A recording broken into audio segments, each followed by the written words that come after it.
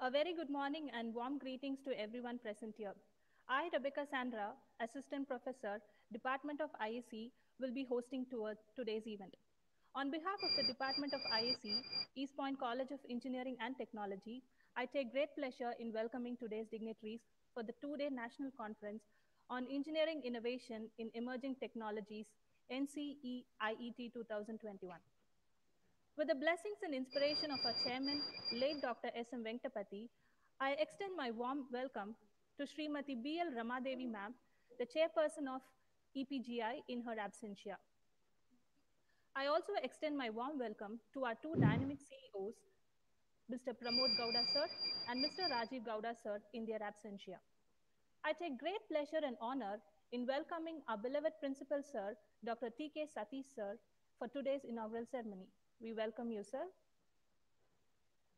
I take great honor in welcoming the keynote speakers, Dr. Dinesh K. Anvekar, Dr. Dinesh Heche, Dr. C.B. Aki, and Dr. Nicholas for our two-day national conference. We welcome you, sirs. I also take great honor in welcoming the captain of our ship, our beloved HOD sir, Professor Kemparaju sir, who has always been a constant model of support. We welcome you, sir. Thank I you. also extend my warm welcome to all the other department HODs of EPCET and my dear faculty members. We welcome you all. I take great pleasure in welcoming all the participants from various colleges and various places in India who have authored papers in various domains. We heartily welcome you all for today's inaugural function of our conference. Thank you. So I would like to give a few words about the conference that is going to happen for the 2 days. Technology will not replace great teachers, but technology in the hands of great teachers can be transformational, said by George Couros. The National Conference on Engineering Innovations in Emerging Technologies provides a common forum for deliberation, sharing of recent trends, and increment research in the field of information science and computer science and engineering. This conference will be a very good platform for academicians, researchers, industry practitioners, and technologists to discuss and present the recent advances and research outcomes in the field of information science and computer engineering. It is a mark of a tradition to invoke the Almighty at the beginning of a very important occasion. I now request Ms. Neeraja of 8th SEM ISE to do the invocation song.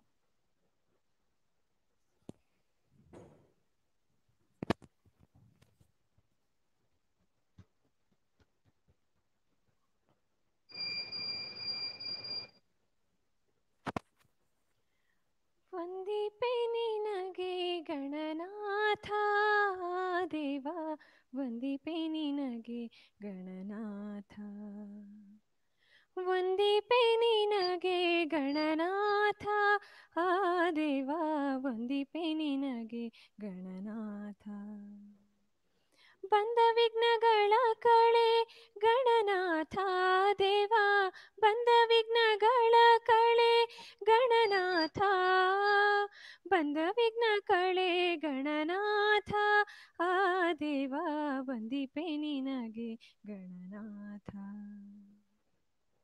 ಆದಿಯಲ್ಲಿ ನಿನ್ನ ಪಾದ ಪೂಜಿಸಿದ ಧರ್ಮರಾಯ ಸಾಧಿಸಿದ ರಾಜ್ಯವ ಗಣನಾಥ ದೇವ ಸಾಧಿಸಿದ ರಾಜ್ಯ ಗಣನಾಥ ಆ ದೇವ ವಂದಿಪೆ ನಿನಗೆ ಗಣನಾಥ ಮಂಗಳ ಮುರುತಿ ಗುರು ರಂಗವಿಠಲನ ಪಾದ ಮಂಗಳ ಮುರುತಿ ಗುರು ರಂಗವಿಠಲನ ಪಾದ ಹಿಂಗದೆ ಬಜಿಪೆ ದೇವ ಗಣನಾಥ ದೇವ ಹಿಂಗದೆ ಬಜಿಪೆ ಗಣನಾಥ ಆ ದೇವ ವಂದಿಪೆ ನಿನಗೆ ಗಣನಾಥ ಮೊದಲೊಂದಿಪೆ ನಿನಗೆ ಗಣನಾಥ ಆ ದೇವ ವಂದಿಪೆ ನಿನಗೆ Gananatha thank you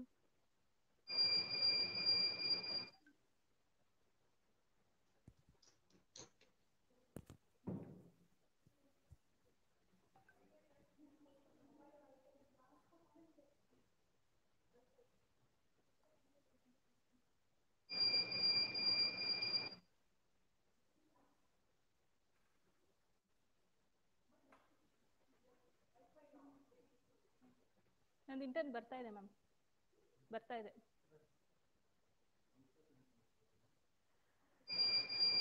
Thank you, Neeraja, for that scintillating voice to invoke God's blessings. Now let's have a quick walk into the next session. Now let's walk into the next session. Let's have a quick virtual tour of our college, East Point. Education and helping students to develop So let's have a quick tour of the college. Sit ahead and enjoy.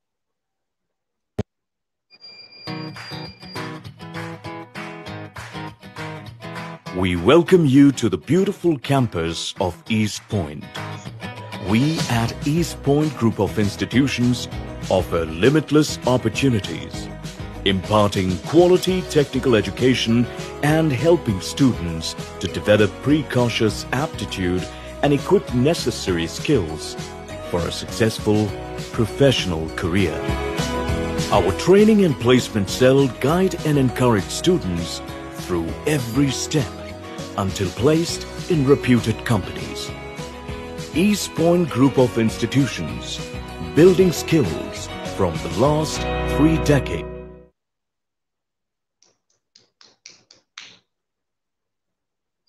Thank you for the wonderful video. We will now have a traditional auspicious light lamp ceremony, lighting of the lamp ceremony, as a mark of a tribute to Mother Saraswati, the goddess of knowledge. We now request our beloved HOD sir to do the honors.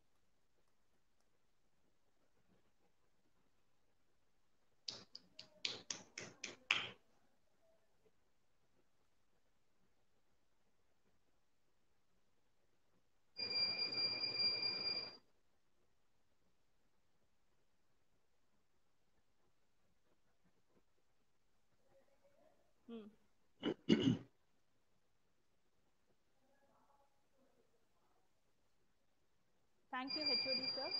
Thank you, dear principal sir. It's not audible, madam.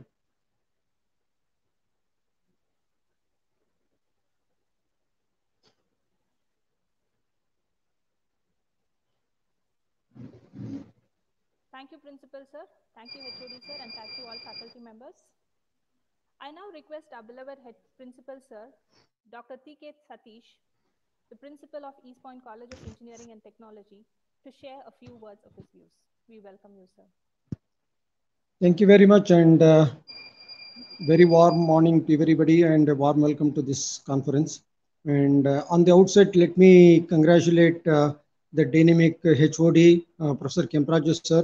I think it is a wonderful particular occasion for the students and the staff to understand that what are all the major innovations that are happening it out in the field, and what all the possibilities that essentially one can contribute to. If you look at the, the field is quite open in the sense that, we are speaking of emerging innovations, in the emerging technology, particular this. So if you look at, the engineering technologies that essentially have been quite popular in the last couple of years, maybe cyber security, IoT, blockchain, and the fusion between the 5G and the machine learning and the deep learning, particular this, that essentially gives a lot of opportunities for people to be innovative as such. So these are all the various places. In fact, if you look at the last 30, 40 years, particular this, and now today, particular this, I think in the last 10 years, the contributions from the researchers have been immense in that particular this. people can really write lot of code based upon the various libraries that is available in the whether it may be Python, whether it may be in any other particular this. So this is the right time for anybody to be innovative as such.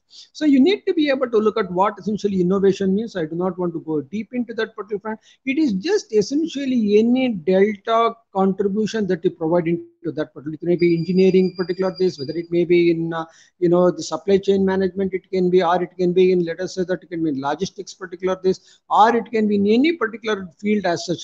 As long as we are making the life of somebody else better, then essentially it's an innovation particular case. So we need to be able to look from that particular perspective and then be able to say that what are all the various possibilities, how do we essentially look into that particular fund, because today at the end of the day it is a very very dynamic world, in the sense that people have to be innovative as such. So in fact, whether even if you get into a job particular this, there also people be able to look at what essentially the innovation that I can bring it along, so that the customer life will be better as such. So in the very early days probably would have been looking at more of the time and the space particular this. Today it is much more than that particular this. So I think this is a very wonderful opportunity. Again, I mean, a great subject as such. Whoever has thought about it, IS particular people, I need to congratulate them, and respectful thanks to them for providing this sort of an forum to the students and the staff, where in which they will be able to come and speak of the the rainbow of opportunities or the innovations that are available in this field as such. So I think with these few words, and in fact I know many of the dignitaries who are coming along, and then will be providing their insights and thoughts on this particular field as such. And I do have great respects, and I know some of them as such. So once again, sir, thank you very much, and thanks to the whole of the IS department, because it is not possible for one person to put along this particular front. And I know that the lot of professors and the faculties have worked very hard to put this show as such. So once again, I wish all the best to the participants as such. Make use of this opportunity and grow with this particular opportunity. So thank you very much, and have a wonderful day.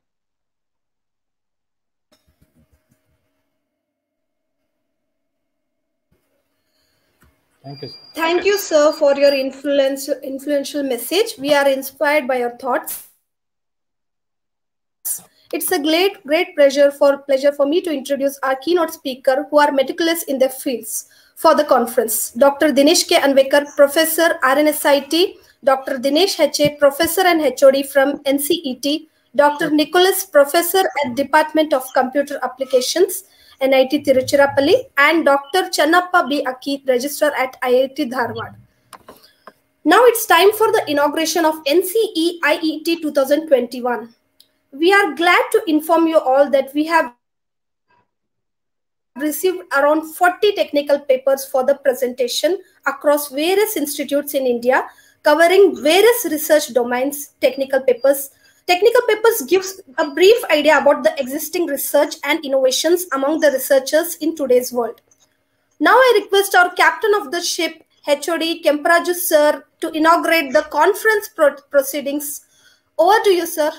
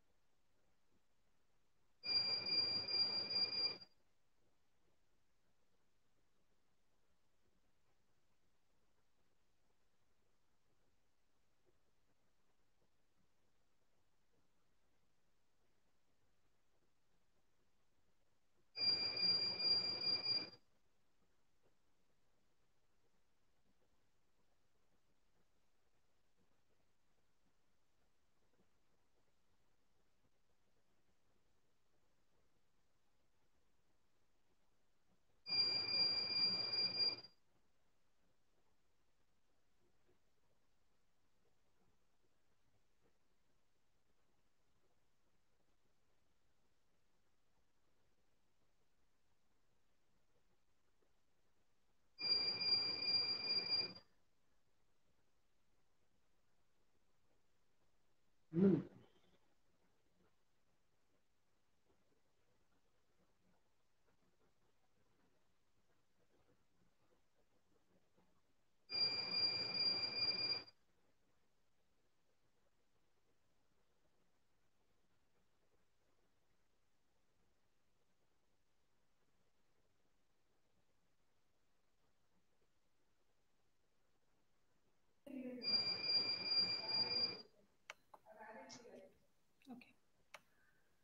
That was the inauguration of our conference proceedings. Okay, so it's now time for us to we have come to the end of the session. So I'm going to thank you one and all for being a part of this inaugural function and gracing the occasion with your presence. On behalf of the organizing committee of NCE IET 2021, I wish you the best of luck for the upcoming presentations.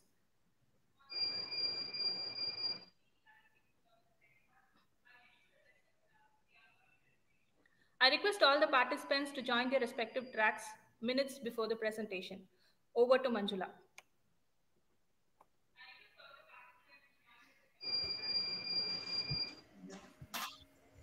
It's a great pleasure for me to introduce our speaker, Dr. Dinesh K. Anvekar, who is currently working as a professor in RNSIT. He has a unique combination of innovation and academic experience. Over 16 years of R&D experience in Indian Institute of Science and was ranked 18th in the world. He was a director of R&D at Vijay Vithala Institute of Technology and director of entrepreneurship and professor of computer science at CMRIT. He has received first Plateau Award from IBM and KS Young Scientist Award in Karnataka. Filed 6 US patents and 100 patents in India for his innovative work. With the great academic experience of 18 years in IISc and other institutes, he was received the Best PhD Thesis Award at Indian Institute of Science. He is also an author of 1 book and 55 technical papers. He has been an excellent mentor by guiding 300 Six Sigma Green Belt projects in Honeywell. Also have been a great supervisor for 40 undergraduates and research students in Indian Institute of Science. Over to you, sir. Thank you, Dr. Manjula. I think I'll now share my PPT. I hope this is visible to all. And voice, is it clear? If it is so, sir, I think have you I would shared your screen, sir? assume that it's clear, right? Voice sir, is clear and the PPT. Voice is clear, sir. PPT we can't see, sir.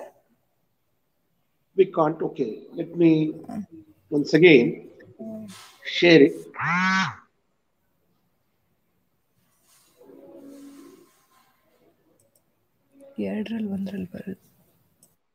Share it.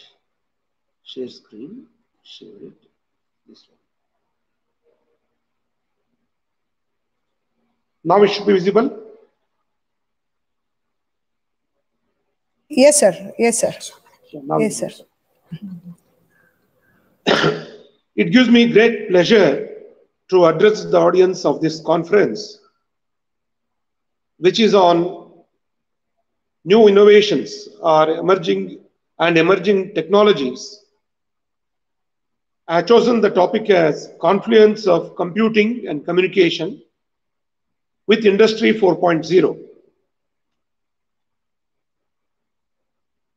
Now, if you look at the current scenario, one of the latest keywords, buzzwords, is Industry 4.0. Many of us are still not very clear about what is this Industry 4.0, what is 1.0, 2.0, 3.0, and finally, what is 4.0. We need to understand that. In one of the conferences, where all the three were brought out, there were many papers, and you can see here, not many papers were there in the Industry 4.0. Therefore, it is one of the very latest and emerging technologies, and many of the participants in this conference must try to reorient their work towards the Industry 4.0 and some of the latest areas that are oncoming. For example, deep learning, machine learning, all these have become very much more relevant in these times than as compared to 3 or 4 decades ago. Communications and computing both have developed on their own front. In addition, the field of microelectronics has made great strides, and we have a lot of potential in each field. But unless we combine them in a meaningful way, the research becomes not very relevant. So with that in mind, let us first look into what is Industry 4.0. You can see in this how the industrial revolution has progressed over a period of time, and many of them have taken, some of them especially, some of the technologies involved in them have taken a long time in the earlier revolutions in industry. Until about the 15th and 16th century, if you see, not much was happening. People were all in the same age-old ways of doing things, not many innovations, and a lot of art, etc. was happening. And in 15th century, when the Industrial Revolution began, people tried to see for new ways of doing things. And the weaving loom and the power of steam used in steam engines and mechanization, all these which started around the early or the middle 18th century and late 18th century, really made things to happen at a different orbital level, or a quantum jump was made in engineering and in technologies. What was happening in small scale by people working together, what was happening at a very slow pace, started happening at a much faster pace, but not as fast as what is happening in our current century. But for those people at those times, it was a great change, and that we can call it as Industry 1.0. As it proceeded, around late 19th century, many things which were not known earlier came out. For example, the use of electrical energy, electrical motors, and the concept of assembly line, mass production, which was started with Henry Ford and many others, who tried to produce in large quantities so that many people can be benefited and the cost of products and systems can be brought down. That constituted what is known as Industry 2.0. That continued, but still the progress was not anything as compared to what we have now. From there, for another 100 years, many new things came, especially catalyzed by World Wars I and II, and people working worldwide to develop electronic products. Until then, no electronic products were there, and electronics came with the invention of the tube, and Forrester, who invented the tube, revolutionized the field of electronics, wherein by controlling the motion of electronics and by amplifying communications over long distances was possible, thanks to the works of people like Tesla and even Marconi and many others who made communication possible. But even then, there was no great change that was seen. And when in 1947, three inventors from the Bell Labs, they invented the transistor, the semiconductor transistor. Invention of the vacuum tube, triodes, diodes, and all that no doubt made people to come out with functional blocks that were not possible earlier. But that was not enough for making them to be adopted by people at large, because the size of the tubes were very large. They could not be miniaturized. But with the invention of transistors, many things could be miniaturized, and smaller transistors, which consumed less power, made some portable systems very easily possible. But still, miniaturization continued. Around the early 60s and 70s, the work by many people which miniaturized made computers to be made very small, electronics to be used in smaller products and systems. Also, automation to be done because of the use of computers, electrons, and even some robotics. That can be called as a Industry 3.0. Now we are moving into, over the last 5 decades or so, many new things have happened. And over the last 2 decades, the internet technology, information technology, all this have led to a state where we are today thinking of cyber physical systems. Earlier, there were only physical systems. Now, cyber physical systems, because many physical systems which were just mechanical systems can be made more smarter by including computers in them. And also there is the Internet of Things. The Internet has caused a great revolution in terms of how we share our information, how different sectors of industry can share and work together. All these are possible. And therefore today, with all these, we have the best of all the technologies that were formed until now, and the progress is phenomenal, and the rate of change of technologies, rate of change of adaptation technology has also gone to a next higher level. And this we call as the Industry 4.0, where the fields of communication and computing and controls, which were separately developing over the last 5 decades, have been now merged, and they are making many things that are possible which were not even thought of or which could not be imagined in the early part of the last century and even the middle of the last century. So Industry 4.0 is a subset of the fourth industrial revolution, we can say.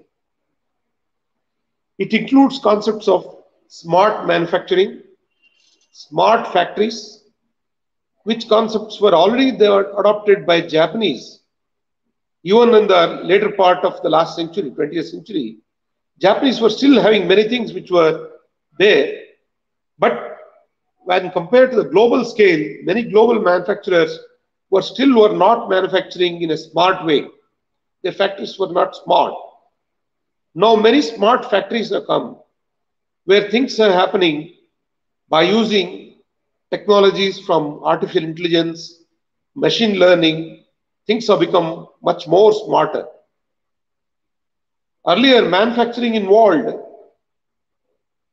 mostly manufacturing during the daytime, and especially agriculture was possible in the daytime only. And even in manufacturing, people had to have light. Therefore, when they wanted to manufacture in the night times, they had to have lights on, because human beings could not see anything without lights. But now we are talking about terms like dark factories or light out manufacturing, which means that the factories need not have any more lights, because the workers are the persons doing work, moving things from place to place and doing things or robots, and they need not have to see. By their inherent programming, they're able to move without light. And if they are, if at all they have to move, the necessary lights are provided in a different form. There could be infrared light or even laser lights, ultraviolet light, all this could be provided when there are no workers in the factory. Therefore, we have dark factories, and these are becoming popularly used. It means that the entire factory has no human beings who need to see lights. Only robots can operate only when necessary lights could be put on. Industrial Internet of Things also is now coming up, where all the things within the industry and within the industrial setups and plants that are distributed geographically, they are all connected by Internet of Things. And because of that, the communication between different machines, different systems and units is possible through the internet. And because of that, it is not necessary for a certain machine to wait. A machine producing something can know when a certain item is coming and then what are the items required, and that can also be communicated to other units which can know that things can come. Japanese thought of the just-in-time manufacturing, and they use different techniques for doing that. But here, just-in-time is not required because there is no necessity for people who are unsynchronized to see that things come just in time. It is ensured that things are happening in synchronism, and therefore there is nothing like I was there just in time. The things were routed in such a way that I had to be there just in time. So these are all the things that are involved in Industry 4.0. As I told you, many different technologies have come together and their confluence has resulted in Industry 4.0. Real-time tracking, deliveries, embedded sensors, all these are involved in the Industry 4.0, and that requires a lot of data analytics, wireless communication, cloud computing, automation, and sensors and Internet of Things, use of artificial intelligence to schedule and plan and execute things, augmented reality for people involved to be able to not required to refer to manuals and books for maintenance and debugging of problems. All these are possible.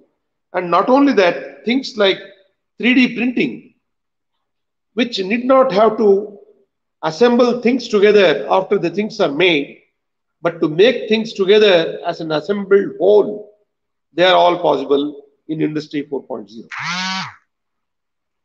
So main elements in the Industry 4.0, as you can see, are the mobile devices, IoTs, detection of location of different entities, different technologies involved in that, advanced human-machine interfaces such as the virtual reality, authentication and security and fraud detection, 3D printing, smart sensing, big data analytics, and advanced algorithms, multi-level communication interfacing, augmented reality and variables, fog, edge, and cloud computing. All these technologies are on their own technologies which are progressed and matured, but it's not that they have reached the saturation level. Many researchers worldwide are working in them. So many of you who have certain other earlier technologies in which you are working and you say that you are an expert in that. For example, I am an expert in image processing technology. I'm an expert in automation. I'm an expert in computer compilers, algorithms, and computer vision. All these, you have to now reorient yourself and use these new terms to define yourself.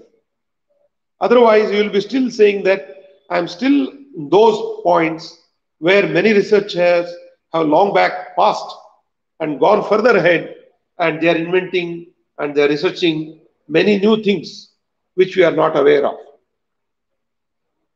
This you must keep in mind, because obsolescence, becoming outdated, become a dinosaur in the modern times, it becomes very easy because the technology is developing at a faster rate, and we can see this in many people who did not reorient themselves.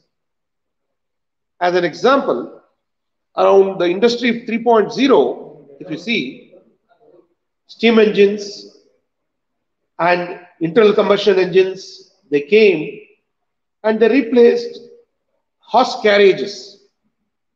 Horses were used very popularly and worldwide for moving from place to place because of their speed and their capabilities. And that's why we have the term horsepower for even our machines in mechanical engineering. But people involved in that carriage industry who are making the wheels and other necessary infrastructures, all the things required for mating the horse with the carriage, all these, some of them did not reorient themselves and they became obsolete and they were no longer required. Now, with the coming of the internal combustion engines, many of the steam engines and steam powered items like steam locomotives and steam power used in some of the industries, they became also outdated, and people started using induction motors and electrical systems came into picture. Going forward, when the technology developed, people, some of them learned quite a lot and they were experts in tubes. They could design systems based on tubes. And later people could design systems based on transistors.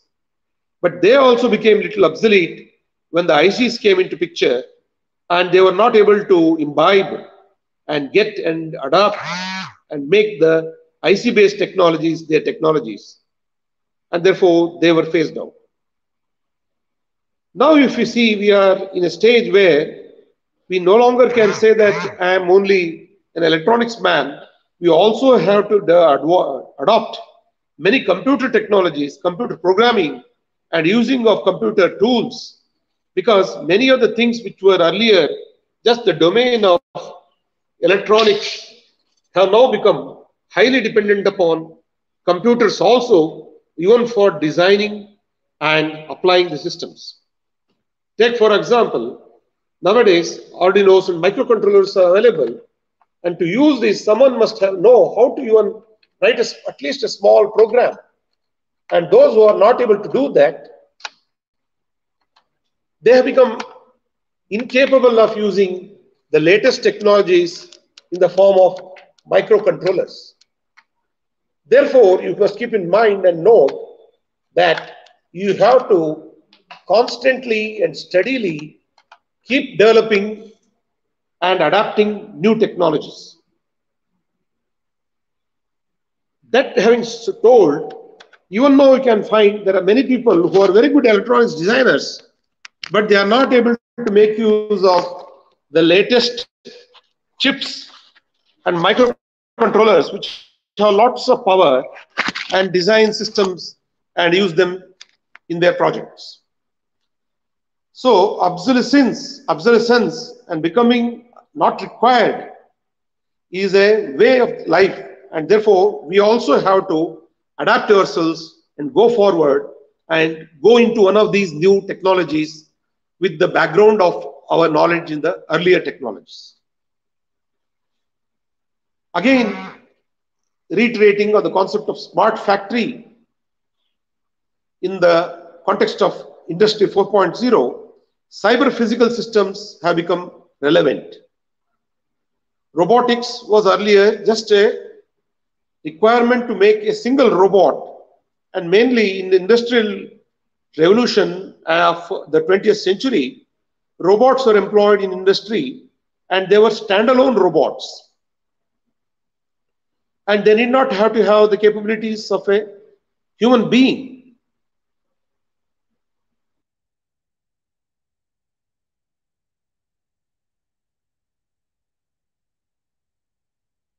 fancy idea for people to have something which will do what people were doing. But now, if you see, the robots of today have become capable of coming out with, are capable of doing things which were earlier not even heard of. Even for me, when I joined the School of Automation in the Indian Institute of Science in the later 70s, 81, 82, when I was doing, I did my Master of Engineering in auto School of Automation, which was specializing in automation, and people were experts in computer, the control engineering, and in hardware design, and some mechanical background was also required there. But at that time, computer engineering was only lightly introduced in that department. But today, if you see, it has changed itself into computer science and automation.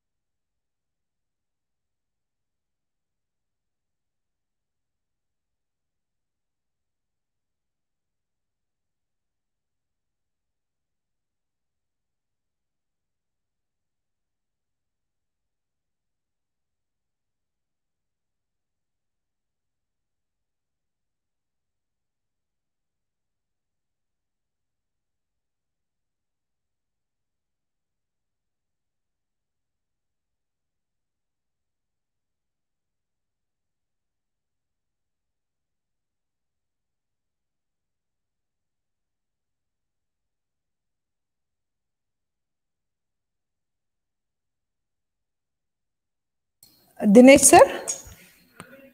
Hello, Dinesh sir? Hello?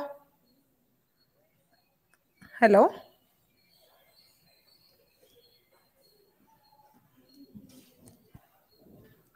Dr. Anvekar sir? Hello? Yes sir. Not Yes sir. audible?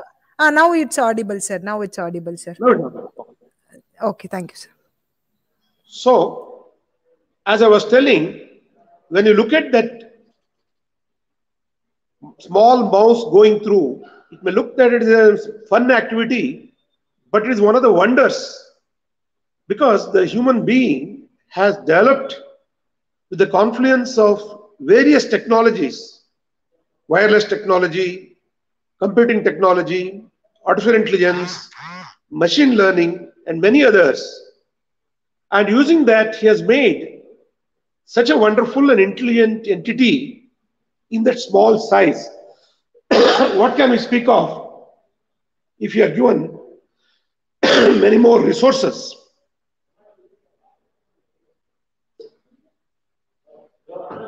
Some of you, if you have seen the movie Interstellar and Gravity, you will see that in that movie there is a robot, and that robot is so powerful and so strong that at times it is much more intelligent than human being, and it also has different levels of emotion and understanding. Now for us, it looks like a movie fiction, but in future such a thing can also happen. Then we will see that there will be an entity much more intelligent than human beings, and it is our turn to ensure that we as human beings also progressively develop our intelligence and keep in pace with the intelligence that is developed in machines. Simulation and augmented reality, integration at both the horizontal and vertical levels, IoT already we know, cyber security, cloud, additive manufacturing, the term used there. Earlier, manufacturing was make different parts, thousands of parts, whatever is required, put them all together at a later stage by an assembly. Additive manufacturing does not make parts, but it makes the whole thing by adding things at the stage of forming those parts themselves. Supply chain and big data analytics. These are the 9 wheels. So you should take any of the fields that is nearer to you and then try to explore papers and orient your research in such a way that you can also contribute meaningfully. 6 dimensions are, one is the technology dimension, another is the data dimension, the process, that are processes that are involved, the organization of the various systems and industries,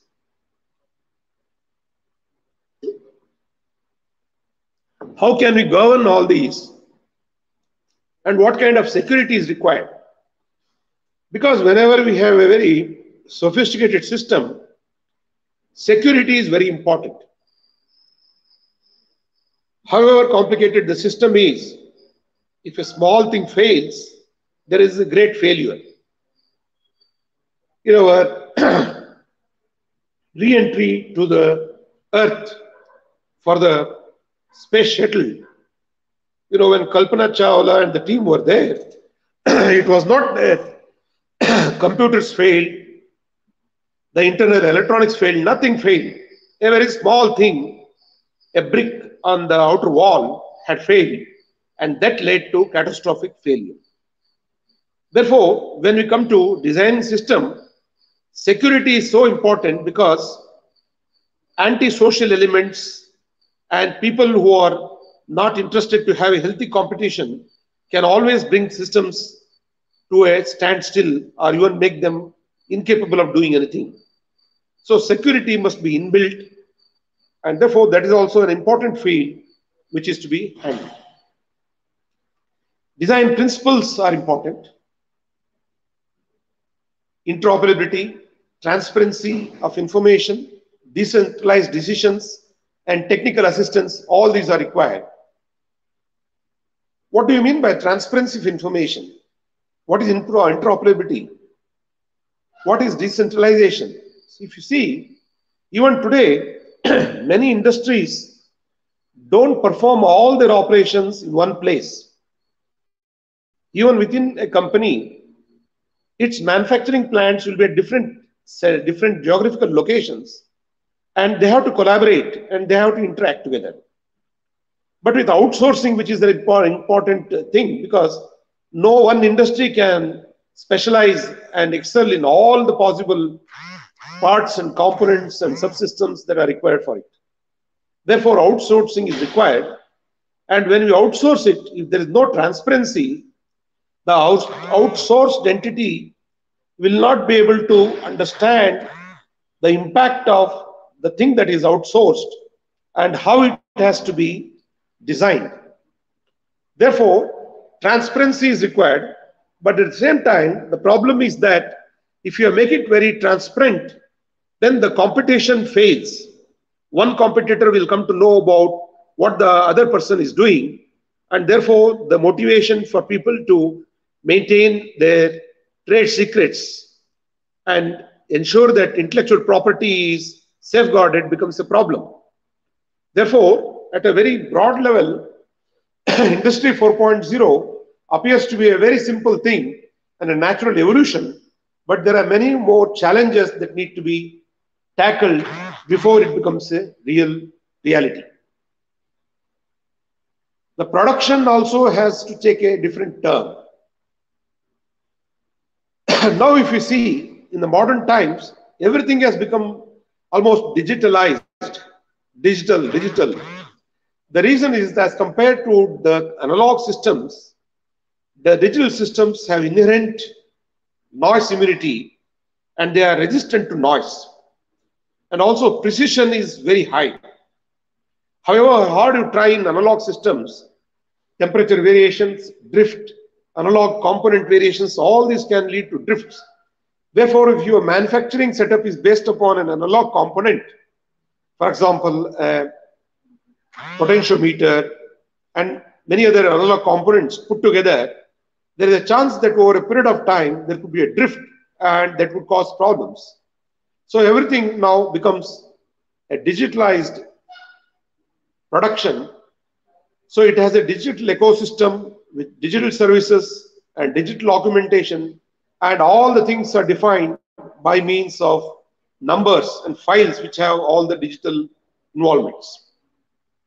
Even in the IC technology, if you see, earlier for producing an IC, they had to do the layout on a large floor by using tapes, and people had to be literally and really hanging from the roof and then do the drawing, and that big drawing had to be captured by a camera, and then they had to do the masks required for production.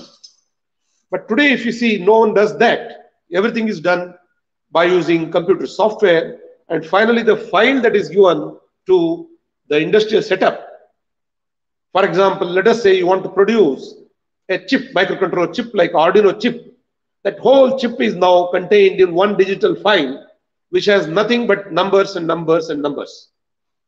That file, when it is given to a manufacturing setup, he will be able to make that Arduino chip and fabricate that and give it to you.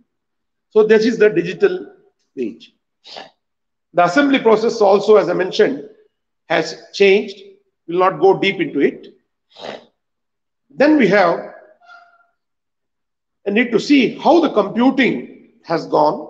Some of you have gone into the computer science stream and come to information science, information technology, and so on.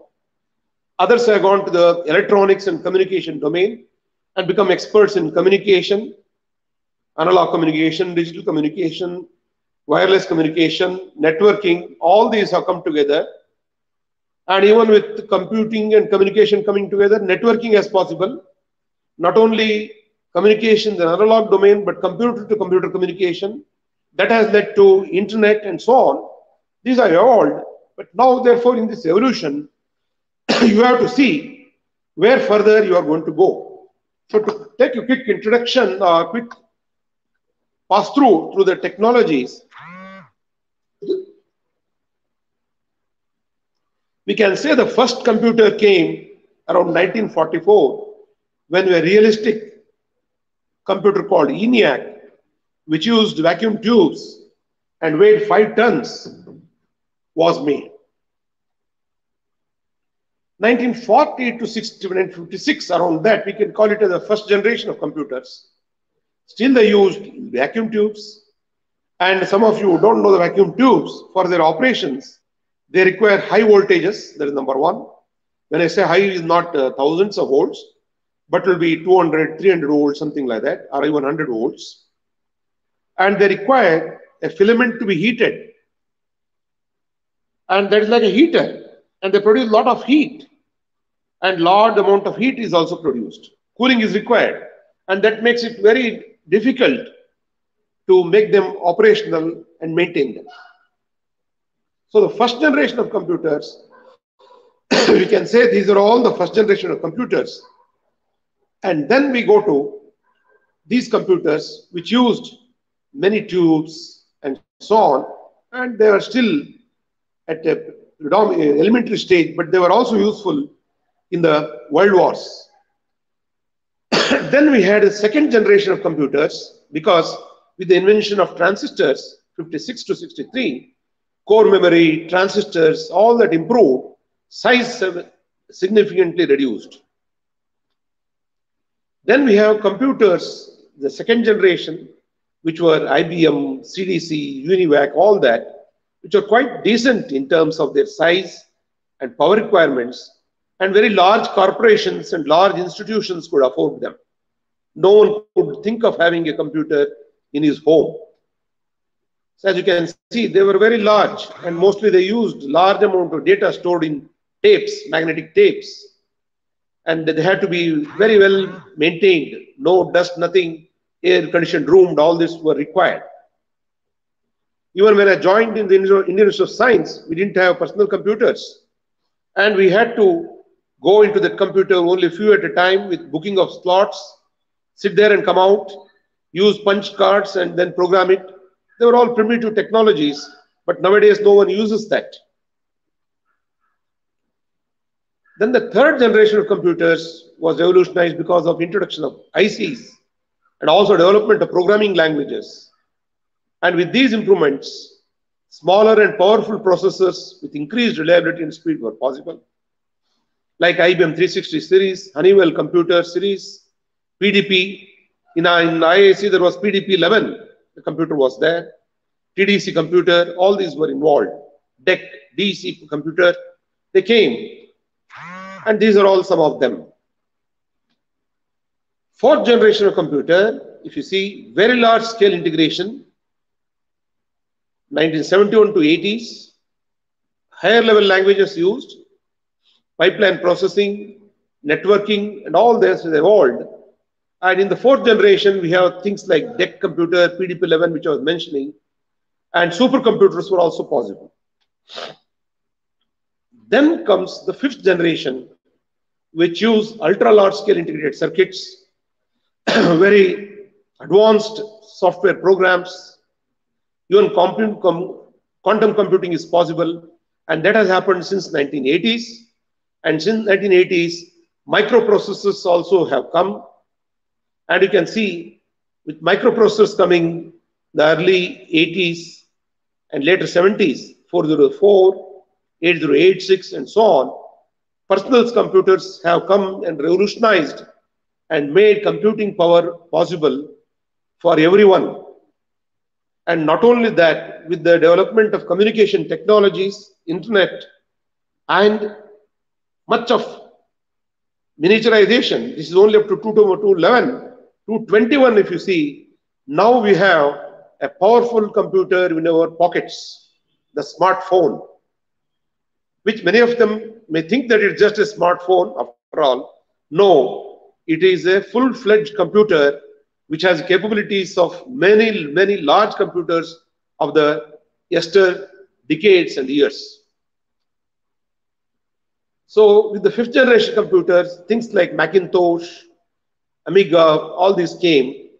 IBM's computers came, and Steve Jobs introduced that Mac computer.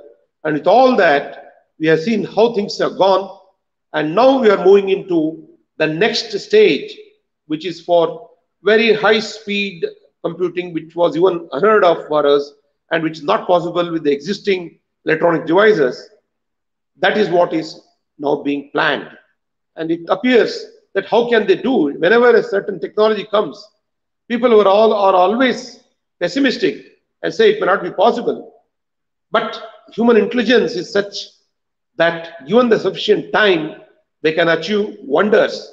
And some of them are nothing less than miracles. Now we are having artificial intelligence, which gives cognitive ability to machines, creativity to machines, and even perception. IBM's computer, all these computers have now shown, IBM's Deep Blue computer has shown that it is one of the most powerful computer which can beat even the grandmasters in chess. It is only a sort of a benchmark, but otherwise they can do many things in that manner. Now with the availability of large amount of computers, and it is not possible for us to have one big computer in a building which is having so many computers. The internet has made it necessary for everyone to have their own computers. And with the advancement of personal computers and smaller computers becoming bigger and bigger, and the server technology, Apache technology of IBM, and many others, it has become very easy for us to link a large number of servers or computers together and form a very powerful computing system which cannot be seen in one place. It is a distributed computer which is present in different places, but it's all tied together by means of one communication channel, which could be wireless or even fiber optic communications can be used. So cloud computing is one, where by using some of the services that we use in the internet, they are also available in the cloud. Earlier, if we want to have something to be done elsewhere, we could upload a certain program and get it done by that computer and download it. We could upload it to one server and get it done. But now the concept is, if you upload it to a cloud computer, one of the computers may take the job, and the whole job may be done by not by one computer. It may make use of several computers in that cloud of computers and give us service much faster than what can be done. Now it has become possible that we can use software as a service. You need not have to download into your computers. Even now today, for my patenting work and many other works, I use certain software programs which are not there on my computer, but just go to that and get back, and it happens as though it is downloaded into my computer. Infrastructure of many organizations that are used, which is there physically located in one place, can be shared. Earlier, sharing an infrastructure required somebody to personally go there and put their items and do. Not necessary now. You can use that infrastructure they are developed and then use it. For example, someone has, let us say, a robotic infrastructure. Someone at a different place wants to manufacture something. He need not have to buy that and install that robotic infrastructure. Knowing about that, he can give his job, and the job will be done by the system and be delivered to you. You are the manufacturer, but the infrastructure is not yours. Similarly, the platform technology, where different platforms are used to perform operations. Virtualization is another concept. In one talk, we should not go so deep, so I'll go a little faster. Revolution of desktops, we already seen. The internet has made it possible for us to do things which hitherto I myself thought may not be possible. I, being an optimistic man, I was very pessimistic. When they said that we could have internet at our fingertips in the 80s, I was thinking, no, it will have problems, it will not be reliable, all that I was thinking. But now, using the internet on my mobile phone, and even now, we are all distributed at different places, and how we are listening to the presentation and talking to each other without any problems and hitches, this itself is a proof how the internet and the different technologies have made reliable things possible. Therefore, if modern technological people who are more intelligent than me, who are more intelligent than us, say that we will do that in future, I will not doubt them. I may say that yes, it is possible. Nothing is impossible. Software as a service, I have spoken about. Open source is becoming very predominant, and with this, many reliable and powerful systems can develop because many intelligent brains can come together and make very reliable systems and systems that are very easily available for one and all. Server virtualization, storage virtualization. Now, virtual storage, our storage need not be in one place. It can be in many places, but that acts as one storage for us when we want to access that. Infrastructure as a service, also mentioned to you. Agile technologies for development of programs, DevOps, development operations, and future of computing. If you see, there are many IT megatrends: social media, mobile, consumerization, big data, and cloud computing. Each of them is so deep that one could talk for 1 hour about that itself. Hyper competition is another one. Crowdfunding, business agility, open innovation, seed accelerator. And every day we feel that they are inventing some new techniques and terminologies. They are not just sitting there and inventing terminologies. As the technology is changing, they are forced to invent those terms to communicate. And some of the people who are in the yesteryears and who have stopped learning will think that these are all very difficult. I am not able to understand all that. It's all nonsense, people may say. Earlier, some people who are not very computer savvy, who are experts in their own field, talked about a computer as GIGO, they said. Garbage in, garbage out machine, they said. You give to the computer garbage, garbage comes out. But we know now, computer is not that. It is not just a number cruncher. It has become such a powerful tool that it does very reliable and required things which are very sensible to us and which make things possible. Take for example, today we didn't have some of these technologies.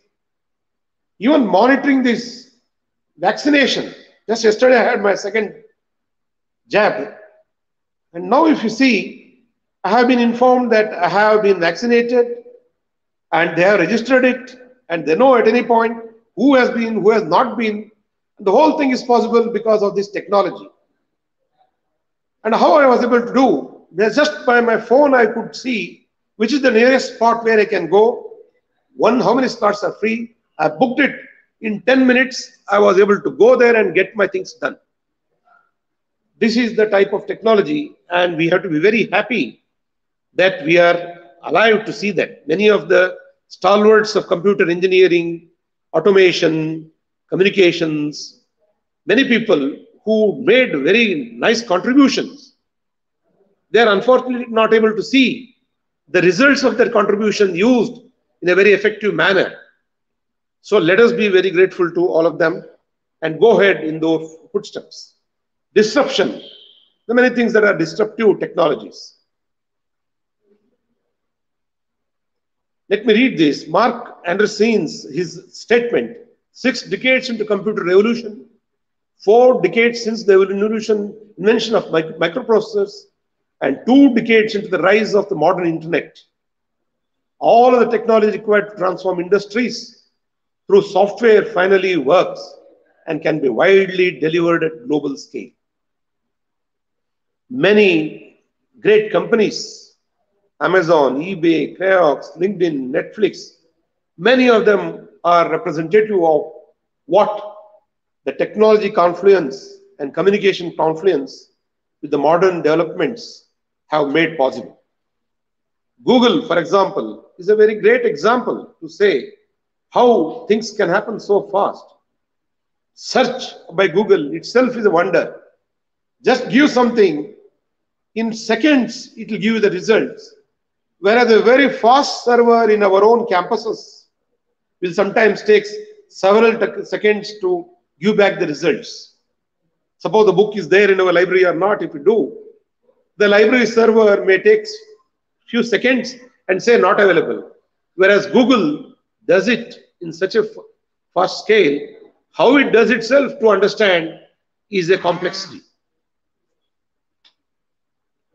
communications have evolved from even Morse code, which was used in the Wild West for communicating, and which was considered as one of the breakthroughs in communication technology, has gone through many other communication technologies like voice communication, radio communication, image communication, and communication, computer communications, and so on, and cellular communications, where cellular technology is used for connecting cells as they grow from place to place, and then over the internet communications, with which now we are able to very cheaply, without any requirement to pay for technologies greatly, with a very low cost of internet time, we are able to do all this possible. Email. Email was a very primitive stage when I was visiting State University of New York in 1986. And one of the persons there told, see, I'm sending one message. One line text message is sent. You see, by tomorrow I will get a message, a reply for this. And that was a great thing for us, where we had to send a message. It was very costly because of telegram and then all those different technologies. Or to send a message by some other means, it would take, by postal means, it would take days together. And he was saying that it can go round the trip and come the next day. But today we know internet is not the days thing. It's a matter of seconds. If you don't get it in seconds, we are doubting whether something is wrong. Now, email has also given way to another very nice thing, which is the WhatsApp. Earlier, when WhatsApp came, I myself was not very happy with it. What's it? Just send me images. Take the image and send it. Who wants to send images by clicking some images here and there? How many tourists go here and there to send images back home and all that? I was thinking. But later, when I started interacting with people, I myself found that it is essential for us to have WhatsApp. With that, we can share information much more faster, much more better way than even emails. Nowadays, emails, people use it as only a backup for a very large amount of information to be sent. WhatsApp is at the fingertips. We can get things and done. Social networks, all these are coming. Now quickly, we'll go to emerging technologies. We will not be able to go in great depth into emerging technologies. So we'll just take a quick peep. Victory of technology over decades has happened, and we have artificial intelligence, which has resulted in automated transportation, solving climate-related problems, and cyborg technologies. And we are talking about deep learning also. Robotics have been used extensively. There is a company in Boston called as Boston Robotics. It has developed a series of different types of animals which can also move, and man. And you can see the agilities by going to the website or in YouTube. You will be wonderstruck as to how these things can work. They are very agile and resistant, and they can be used in defense and other applications. Not only in defense, in very many things that were not possible for humans to do. Sophia robot, we know, you can talk to it and get things done. In Japan, they are using nursing robots, especially in these modern times when COVID is a problem. We can use nurses, which will take care of patients. This is another thing for ordering, online ordering for groceries and stores. Some of you who have gone abroad, you'll see that we have to go to the shopping for online shopping, and then we have to go and search items, put them together, stand in a queue, and so on. Finally, it takes a lot of time.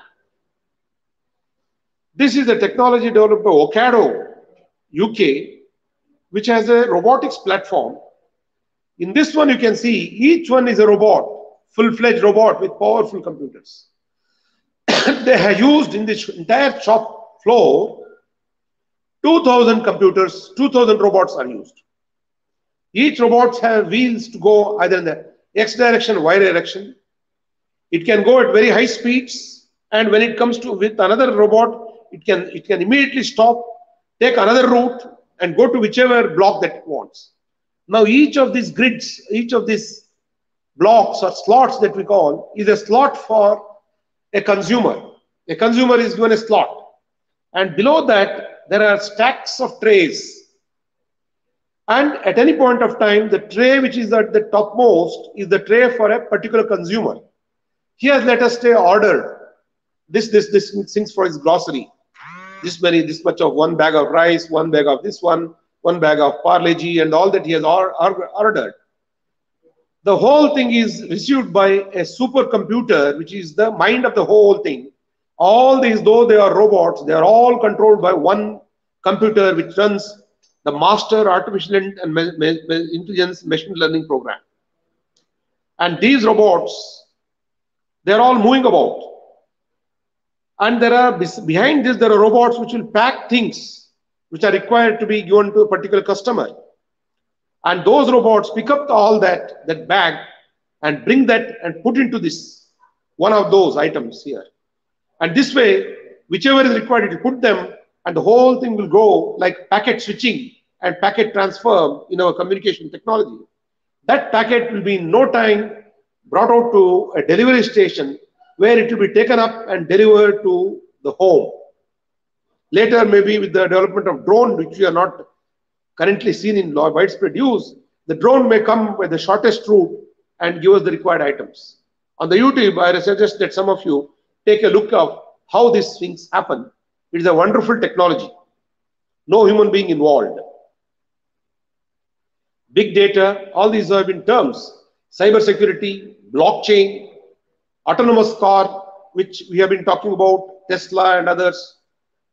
And AI, ML, and deep learning together are pushing the limits of robotics and machine-based things to their ultimate boundaries. Artificial intelligence, any technique that enables humans, the machines to mimic human beings by using different rules and machine learning, is a broad field. Within that, we have a subset called a machine learning that will now use statistical techniques by which it will have improvement of task with experience. And as it ages, we can say that machine is a senior machine because it has been working in this area for several years and therefore it has learned a lot. And that has to use deep learning.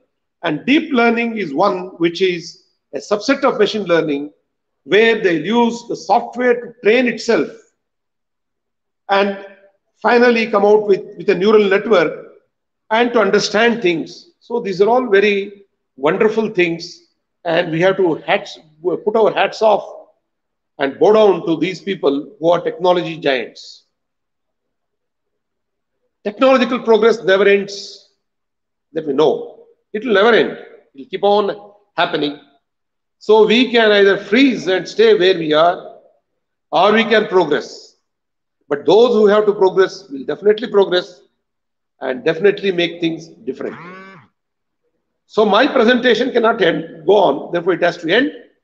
The clock has shown me that it is almost time now, so I'm going to end this with a conclusion. It says the confluence of computing, communication with industry 4.0 we are taught, 4.1, 4.2, 4.3 may come, 4.5 may, industry 5.0 may come, it will keep on happening. There is a great opportunity for us, researchers, inventors, all people to contribute to these technologies and also make use of those technologies.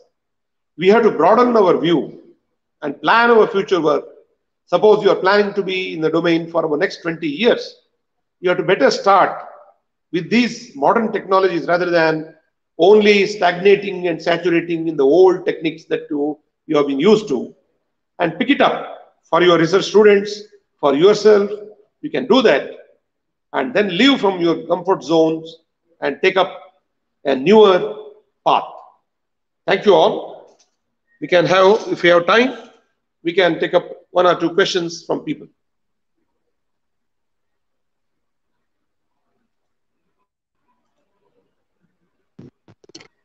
Well, thank you, sir, for your impactful session on Industry 4.0. Your session was full of enthusiasm and valuable knowledge. Now it's a great pleasure for me to introduce our next keynote speaker, Dr. Dinesh Cheche. He He is a young visionary academician and technocrat who is serving the society and government through training, research, innovation, and knowledge delivery in the field of engineering and technology. He has been working in Nagarjuna College of Engineering and Technology, Bangalore, as a professor and HOD, Department of Computer Science and Engineering. He is also founder of reputed IT industry named CyberSena R&D India Private Limited. He has completed his PhD on cloud computing security.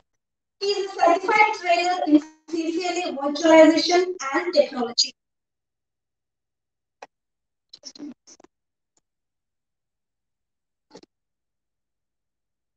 He has been recognized as a resource for his research in the field of cyber defense intelligence, cybercrime, forensic investigation, computer science, and Asian techniques. Over to you, sir.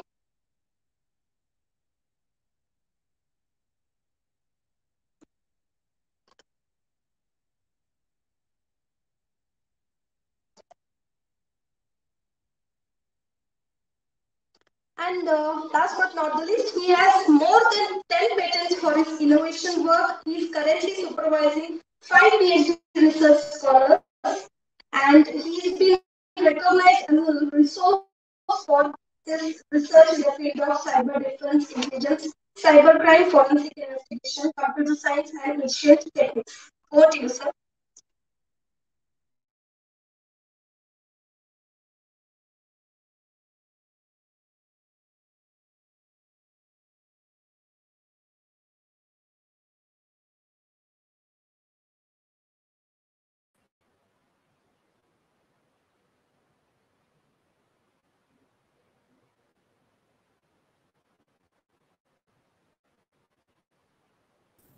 Dinesh sir, over to you, sir. Dinesh sir? Yes, madam. I can hear you. Yes, sir. Yeah. Shall we go ahead? Shall I share? Yes, sir. Yes, sir. Yes, sir. Thank you. Yeah. I'm just sharing my screen.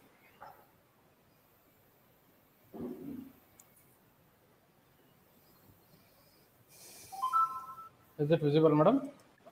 Yes, sir. Okay. Yes, sir. Thank you, sir. Thank you.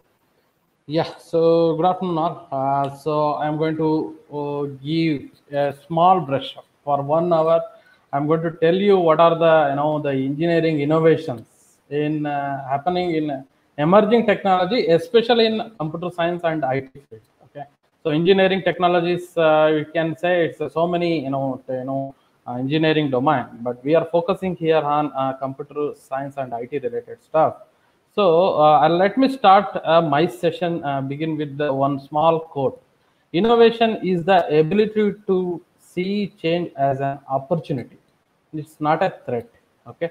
So what is innovation? So whenever there is a need, whenever there is a necessity, it is required to enhance. It is required to enhance the features and the facility. So the innovation is inevitable. So this is what the Steve Jobs says. So one failure example, I'll tell you, the Nokia, when they wanted to innovate from Symbian to the Android or the different operating system, it was failure. So now the market as other service provider has taken up the market. Similarly, Kodak. So when they were in analog, the camera system, they were the pioneer. They were ruling the market. But as soon as the digital stuff come, but they failed to adopt the changes and make a innovation. So these failures are maybe the decision making of them. So may they calm down the market. So that is what the summary here. Innovation is an opportunity. It is not a threat. So that is what my message here. I am going to enlighten you with respect to the emerging technology. One is on data science related and artificial intelligence, 3D image processing. Because the image processing, many invention and innovations has been done across the globe, and now the term is comes into 3D. So 3D processing is the market now, not the image processing. So 3D, 2D is almost done. So it's a saturation state, but 3D is still many innovations are still possible. And the next one is augmented reality and virtual reality. And next, 5G and 6G, and the next is cyber security, cyber forensic, and blockchain technology, etc. So I'm not limiting because so many technologies are there, the cloud computing and all, software-defined network, virtualization techniques, so many emerging technologies are there. But still, I am focusing on these aspects due to time constraint. Okay, so let us start my the first topic on data science innovations. So what is the data science innovation here? It's a real-time data processing and analytics. For example, so now the situation is there, COVID. So we want to, the government is trying hard to facilitate the beds, hospital and medicine and the statistics and all. So the government needs statistics to take decisions, right? So because of the, every minute, every, second, the data is feeding in the, the ERP or the, in the social media or in the network. So the analytics on real-time data is challenging. So that is what? So that is the necessity. That is the need of the hour. Necessity is the mother of invention. Any innovation, it because of the necessities. Okay. Now the real-time data processing is must, and the government has to adopt such technique for taking statistics and make execution of proper decisions. Okay, so similarly, so many applications have been enlisted here: the weather prediction, stock market prediction, fake news detection, video classification, human action recognition, medical report generation, email classification, sound classification, credit card fraud detection, sign language recognition, class of flower prediction, road traffic prediction, celebrity voice, and the stuff is detecting Parkinson disease and store sales prediction. So all these comes under the real-time data processing. But I have listed only few. There are plenty of things to do a real-time data processing.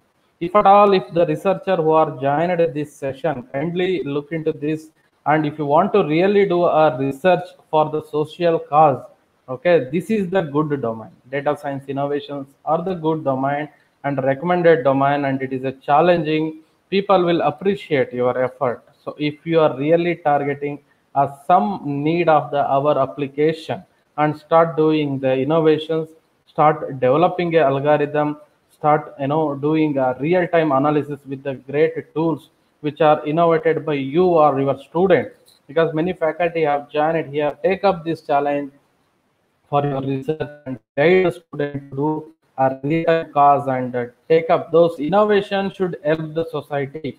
Okay, there are two things. Do not confuse with the research and innovation. Research is the one which you do for your PhD stuff. So there you are going to read so many the IEEE paper and transaction journals, and you come up with the literature, and you derive the object out of the literature and find out the methodology and start working the methodology and preparing some again the some report and publishing in a in a journal, maybe it's Scopus Index or IEEE. So those things are the research. Those things are actually the research, and that is helpful for your PhD because all should be documented. We are in the process of that system. We are in that system. But actually, the market need innovations. Okay, so need of the hour. So Bangalore traffic. So someone has to propose the solution. So for that, live data should be captured and data analysis should be done, and live decision should be broadcast as a signals through IoT and all. Okay, so there so many example I can give here. Okay, so that is the one way data science can be taken up. And now I am moving into the artificial intelligence and machine learning. So you might have heard Sira robot and Google, robot. Whenever you order something, it will observe your, your text, and it will take a decision, and it is going to take up the, the perfect decisions on a different line. And also DeepMind, Facebook, artificial intelligence, and Microsoft Research are the several stuff where the automatically speech recognition, character recognition will take, and it is going to learn. It is automatically by the text, and so without feeding the data, so without feeding the logic. Okay, based on the experience, it's on the different learning modes. You already know supervised, unsupervised, and semi-supervised mode. So it's going to learn by itself, and it is going to take a decision in different strategies. Okay, so that is what the meaning of the So these artificial intelligence and machine learning, this give up the challenge to student in this line. Give the, for example, if they want to know about the East Point or some college, so whoever is doing, so as soon as the someone say I want to know East Point College, so the automatically your chatbot should come up, or the some of the machine learning artificial intelligence algorithm should pop up, and it should assist the people with respect to the admission, with respect to the different strategy. So that is how we can give the project innovative idea to the student. Okay, so this is with respect to the artificial intelligence and machine learning. Now come the 3D 3D image processing. So what is 3D image processing here for a medical application for decision making? So one of the important is 3D image processing application. So not only this, but also in a satellite, so where they capture the image and it process. So there also 3D image processing. Nowadays, 3D view is coming to picture for GPS and analysis and all global position system. Okay, to see the street 3D views and all. So many innovations happening in the line of 3D image processing. So give up some challenge where they will capture, and our student can work on some innovation of 3D GPS system where they where they convert to 3D for some street in the village side or some other side. So anyhow, city side is automatically taken care by Google, but rural side we need to work it out. Next comes the augmented reality in teaching. Okay, so not only teaching, this is one example I am giving. Augmented reality is a one which gives the real-time experience.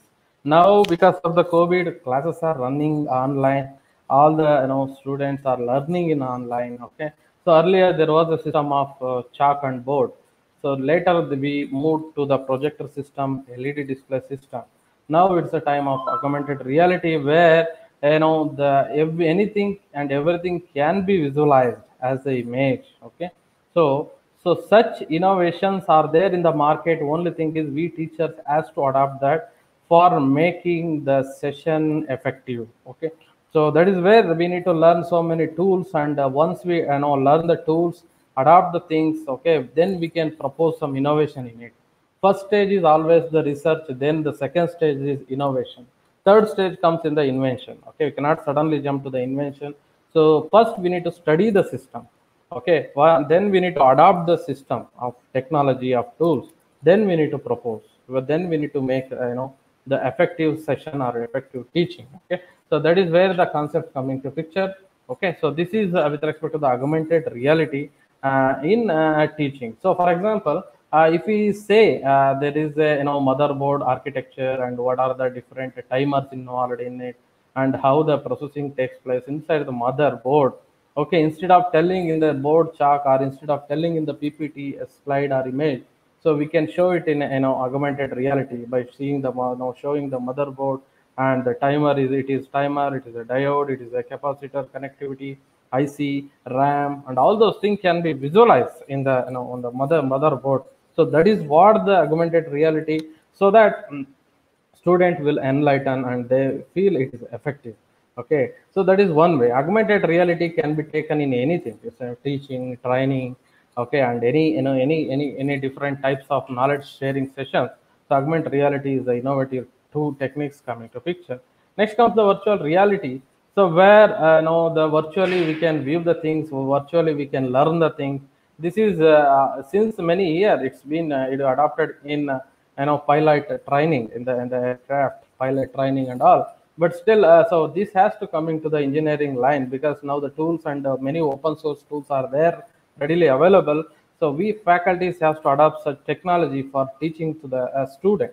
So I am telling the need of our technologies, because these are all the required at this moment because of the pandemic and because of the situation.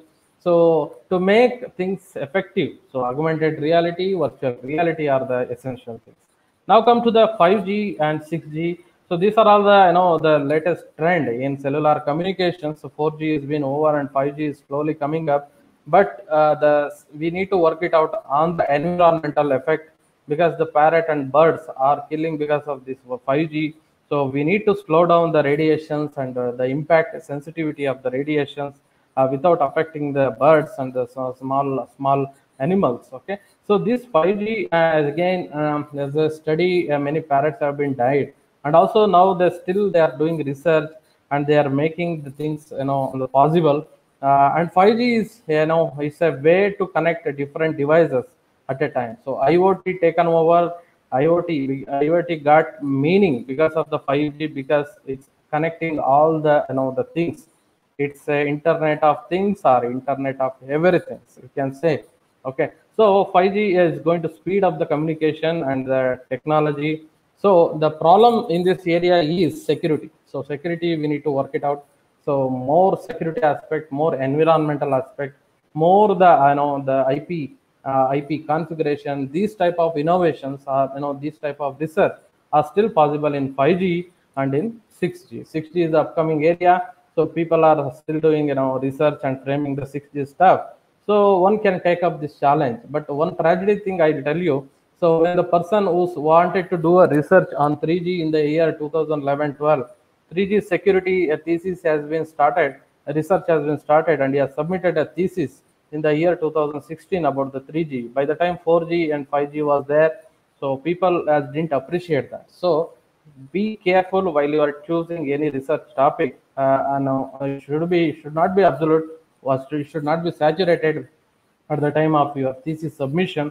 Plan for 4 years, okay, whichever the technology is going to come up after the 4 year, okay. So or which are the technology are on the scope we take over the market after the 4 years, so that you need to plan, okay. If you are not confident on that, so take up the challenge of security, which is evergreen. Security is a need of our for every time, because no security can be addressed.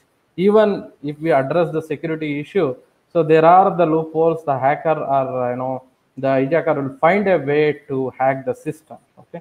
So always they find a remedial for every security, the firewall or security addressing. So now come to the cyber security and blockchain domain, so which is pretty much a need of the hour. I'm going in deep with respect to this technology. So far we we understood the data science, and so augmented reality, virtual reality, and so the need of the hour, 6G, 5G, and all. So now we need to focus on cyber security and blockchain. What are the booming area? What are the area that has required the research and all? So what the first point here in the data security, cyber security, is ransomware. Ransomware is the one of the stuff, one of the important thing which is not yet addressed. Okay, one has to address this technology. Okay, and one has to address this is developed by hacker. This is developed by this antivirus companies itself. Okay, so I'll tell you the ransomware what it does. I'll in the upcoming slides I'm going to explain that. So next, the data breach, browser security. I'll tell you the live instant of browser security, where is the issue. So you can work on that line and produce a good thesis, excellent thesis or excellent research article. Okay, next, email fraud, phishing, wishing, mobile SIM and ATM card cloning is happening, social media security, and so on.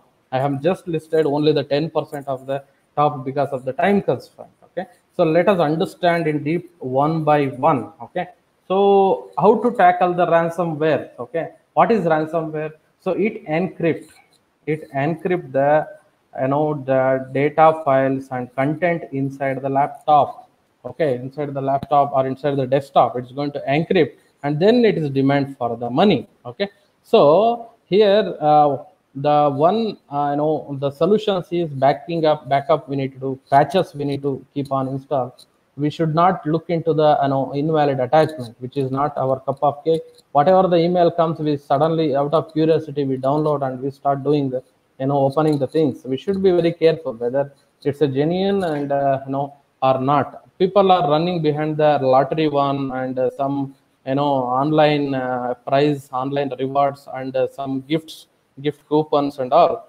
So by just desiring that, they are going to click on email stuff and they are end up with in tragedy of ransomware. Okay, so common threats in ransomware, it's been listed here. Okay, it's more than 300,000 computer in 150 countries. It's been affected. So even recently, most of the leading company has been affected and encrypted, and they demand for the money. So this is how it looks like. Okay, So it is being encrypted and it is the pop-up has come. So Bitcoin you need to pay for decrypting. So whatever the data is encrypted, to get the data back, you must provide the Bitcoin or payment for decrypting. Then only they will provide the decrypt key. So this is the need of the our challenge. Most of the daily and on daily and routinely, so there is a new variety of ransomware. So it's not, we cannot say it's only one type of ransomware. There are plenty different ways of ransomware, and they are creating and coming in the market. Okay, so that is what the ransomware coming to picture. So now challenge is we need to do some innovation on addressing such things. Okay, how to do the innovation? So first we need to study this first. What are the ransomware? How they create the ransomware? How they produce the ransomware? Okay. So now the solution part, either it can be a policy, so we can broadcast the policy, or we can find out the technical solution, or we can make some firewalls and and for settings. All these things can be a solution. To produce such solution, we need to do a innovation and the research aspects. Okay, so this is a cheating thread. So suddenly you'll get a message stating that okay, our security team has been tried to contact you for activating, and they say your internet banking account has been limited, is limited. So kindly click on the below link, and they will ask the as soon the person who doesn't have the knowledge. We IT people have little knowledge and we won't do that. Look at the non-IT guys, or maybe few politicians, or who maybe a good entrepreneur in the non-technical side. So they may definitely click on such things, and they'll go end up in sharing the passwords, username, and all. Okay, so the the confidentiality will be breached, and the username password will obviously they capture and they start troubling. Okay, that start and trying to access the actual account. Okay, so this is how the cheating thread has come into picture. And next comes the data breach. So data breach is an incident. It is an incident where information is stolen or taken from system. Okay, so without the knowledge or authorization of the system. Okay, so owner, without the owner consent, they are going to the data will be breached, and they are going to extract the data. Where exactly these things are happening, I'm going to tell you one live instant with respect to the data breach. Okay, there is a one startup company who developed a nice innovative products are doing a real-time analytics. Okay, the employees who were there in that who worked as a developer, one of the developer has taken that source code and he started a company in Pune. Okay, and the same source code, and in a Pune company, they launched that product without the knowledge of Bangalore startup. Okay, so this is called insider data breach.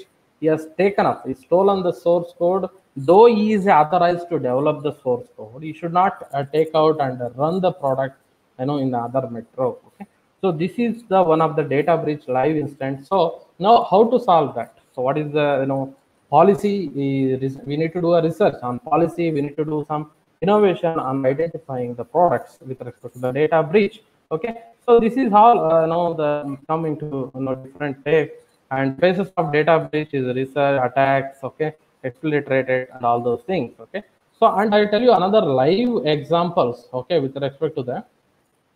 Security only. Okay, so the browser weakness and security. So many of you are using a browser. Okay, let me show you one browser. Okay, so where we can easily see, okay, where we can easily see the passwords and username. So this is my Google Chrome. So if you click at the settings, go to the settings and click on the password. Okay, here all the password can be viewable. See, look at here, the username, password, everything can be viewable, because this is a security breach in the browser. You go now, you test your you open your mobile browser, and follow the steps whatever I tell. So you can easily view, password can be viewed in the plain text format. See, this is a plain text format. The password is visible in the browser. Okay, so this is one of the security breach, and till today, okay, now also need of the hour. Now we need to address this issue.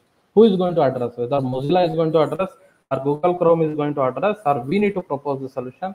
How is that? Okay, so this is the issues I am highlighting. Okay, with respect to the browser, see, if you visit the Mozilla, there is a privacy and security. There we can see the password. Show password is a text way.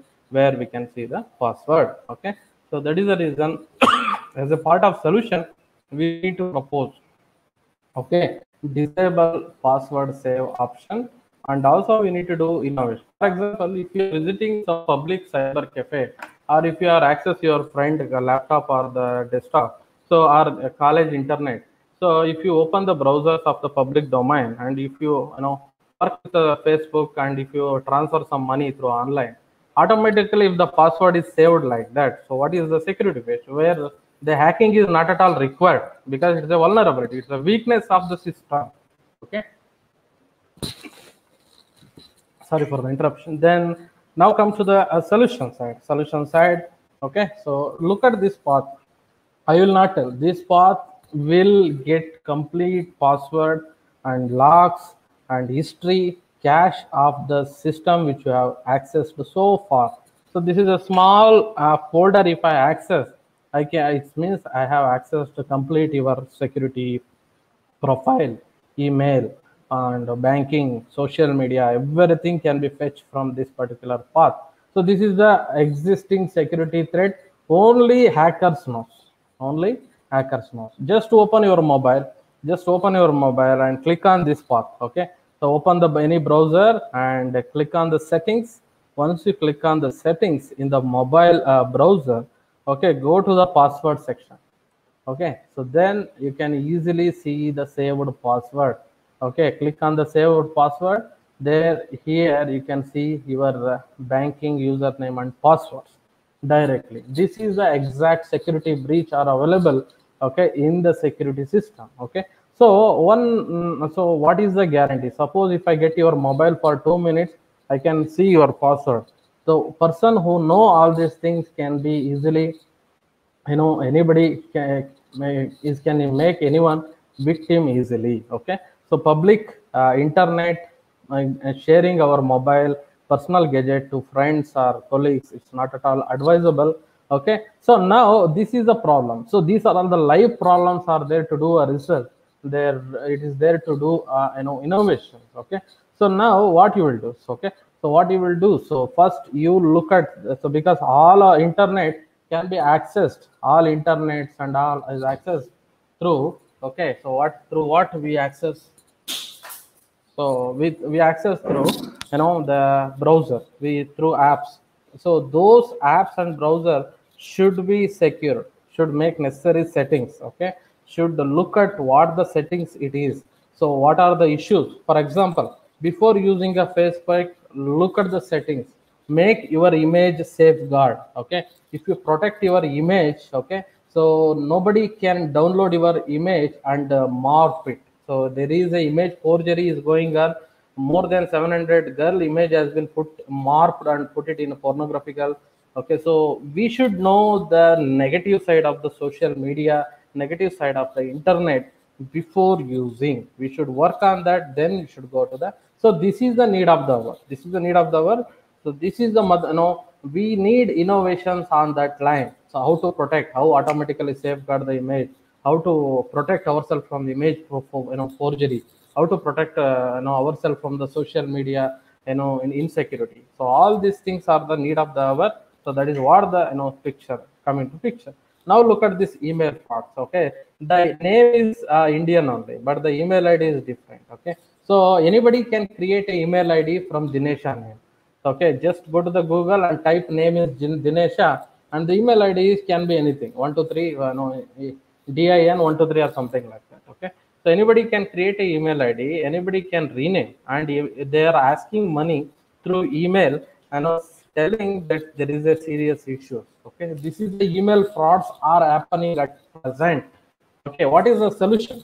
What is the solution? Whether even Google itself, they're trying to do so many things, but we need to, we being a researcher, we need to work on this line to protect, to provide some solution on these lines, email frauds. Okay, so this is one thing. Then come to the phishing. What is phishing? Phishing is the creating a website similar to the the original website and attracting the username and password. That is the phishing stuff. Okay, so this is called the phishing stuff, and so we need a solution for it. Okay, look at here.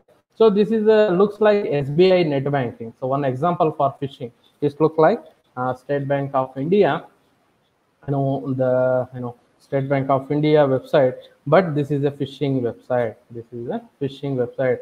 So look at the URL here, sb1online.com. It is not sbionline.com. Okay, and look at the backside. There is no https.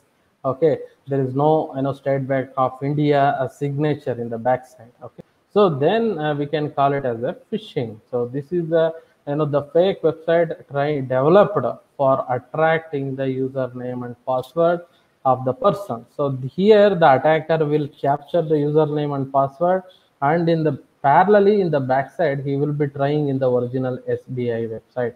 So this is how the phishing attacks takes place. Okay, so and phishing is voice call. So similar to SBI, account agency, you will call and ask for the OTP. Sir, we are calling from SBI. You started doing the net banking. Give me the OTP. So we simply blindly believe and we will share the OTP.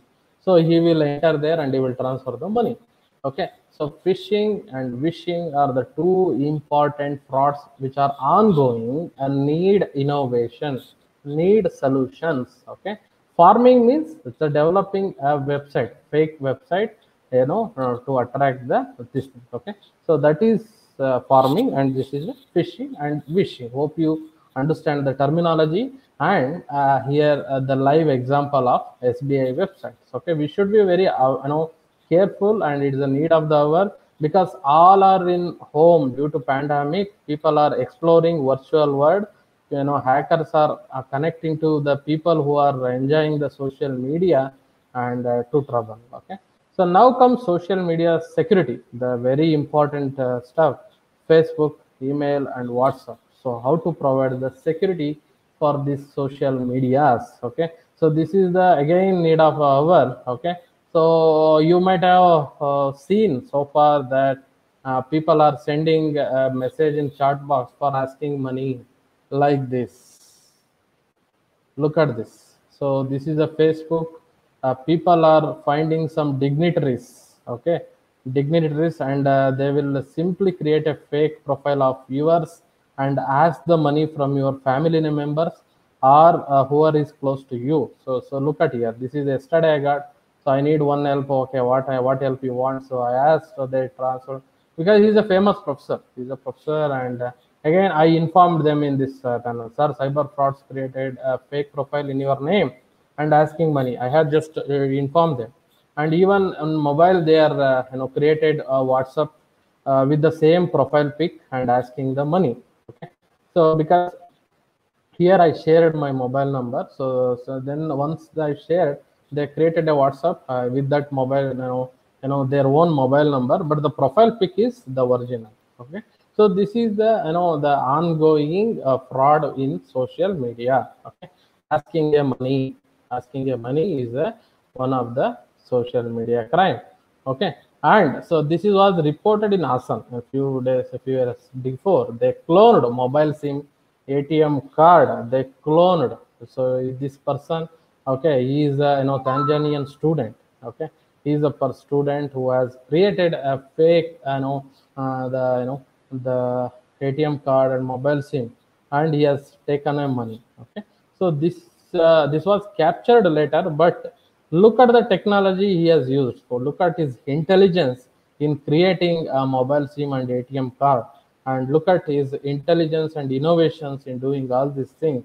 Whether we are really innovative, whether we are really intelligent to address such cases. Another major issue is the cyber sex. Okay, so people are creating a account and they are asking to come for video calls. As soon as they come to video call, they will see their face, and they will show the the pornographical video. As soon as they see that pornographical video, they will capture that face and they will demand for money. So we will put you to the YouTube, we will put you to the Facebook, you are watching pornography, so now give me money, otherwise I will post this video to the internet. So that is another threat is going on in the Facebook, okay, or in the Instagram. One has to be very careful in using Facebook and social media, So there is always the negative side. There is always the negative side of anything. Okay. So now the solution is network security. Network security is the solution. So network security is the solution, and with that we can able to solve. We can able to solve so many things, and we need to do research on this line. Okay, we need to do research on this line. Okay, so security guard, unauthorized access, website blocker, controlling internet usage. Okay, so look at this image. It's a funny animation. So the virus is coming, but our firewall is killing, and it's not letting this virus to enter into the PC. Okay, so this is one stuff that is available, and even the firewall and all is there, and it is going to help with respect to the different the protecting a different signature, or protecting a genuine signature and avoiding the unwanted signatures and all those things. Okay, this is with respect to the network security. This is with respect to the network security. Okay, so firewall is one thing, and UTM, unified threat modeling, is another thing. Okay, one has to work on those lines to improvise the system, and to work on the latest security breach. So the innovation, our innovation, it could be research or innovation, products, idea, projects, all should be in this directions, need of the our directions. Okay, so just finding it, reading 10-20 research paper, making a tabular column, and publishing and finding some solution may not be works at this junction. Maybe it is for your PhD, it is good, but the need of, if you really want to help the society with the technology solution, and we need to work on this line. So our student engineering fraternity, engineering faculty has to take up this challenge and start doing one by one. I am sure now, if not today, after 6 months or after 1 year or after 2 years down the line, you will get a success in identifying, addressing the solution, so that you will become the recognized in the society.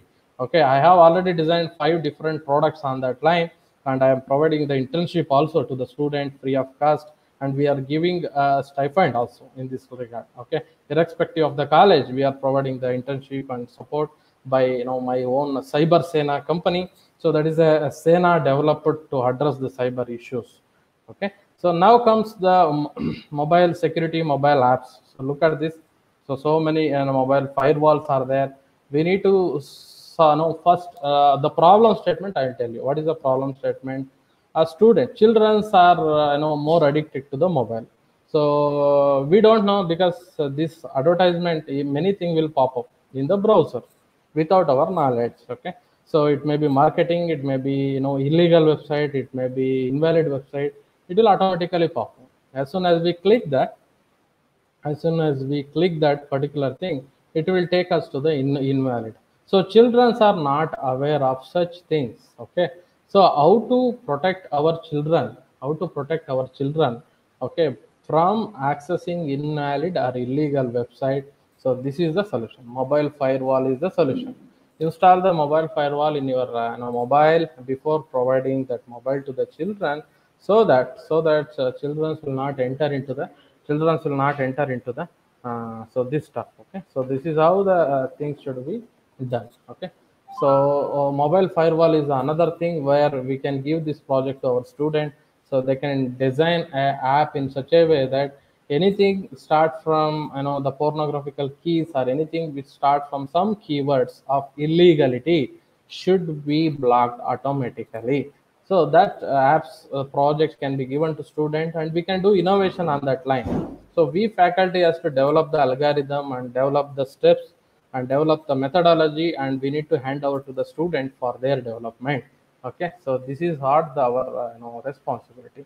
Next comes my current innovation. What are the innovations I am doing right now? So right now, cloud forensic techniques, I am doing a innovation. So what is the cloud forensic technique?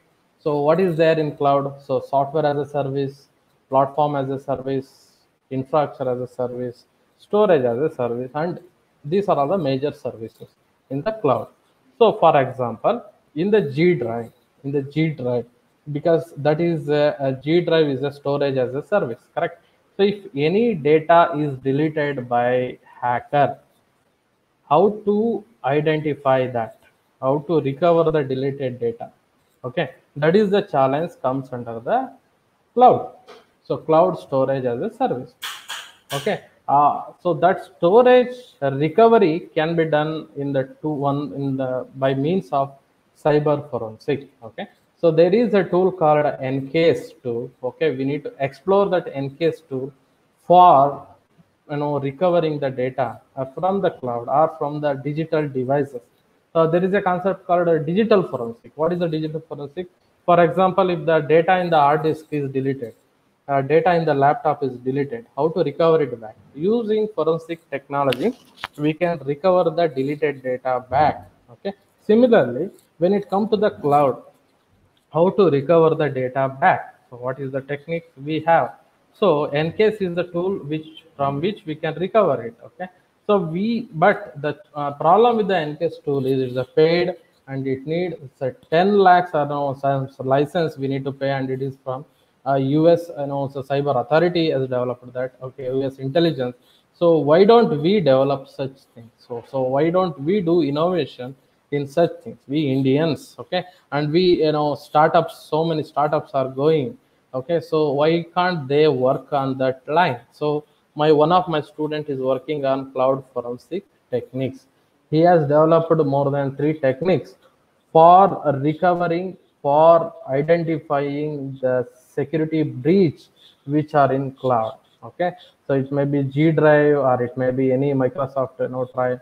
So we have created a situation in a scenario in such a way that Gmail data will be hacked by one of the unauthorized person, and as soon as it deletes, it will be informed by means of multi-stream locks techniques, and it is going to be recovered by using some recovery techniques. So that is the one innovations are under our line. And next one is blockchain in university application.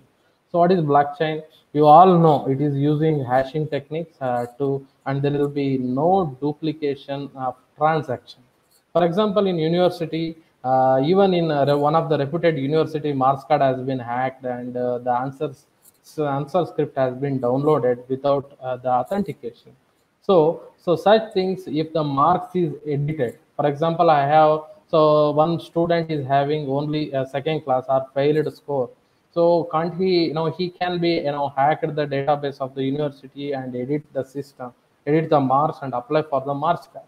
Okay, so these things are still possible in the cyber world. So it's been reported also. I don't want to name the paper and the university.